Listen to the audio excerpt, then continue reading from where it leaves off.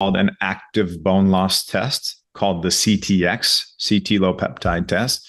The other is called a bone builder test, the P-One MP. And these tests look at the activity level of cells that are breaking down and building up your bone right now, present day. So DEXA scan looks at, did you do the right things for the past year and a half or 2 years? And it's going to give you a snapshot and tell you that. But you have to have at least two of those objective data points 2 years apart to know.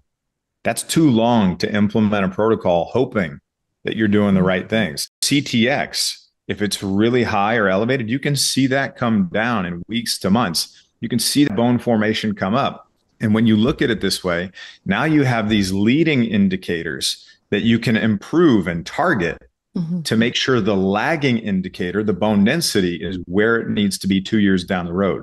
So you get a baseline of the markers, you give an intervention, then you look and retest again to see what the impact of that intervention was. And if it's improved, if it's brought the bone loss down, boosted it up. And if it didn't, now we go in, we make adjustments until it does.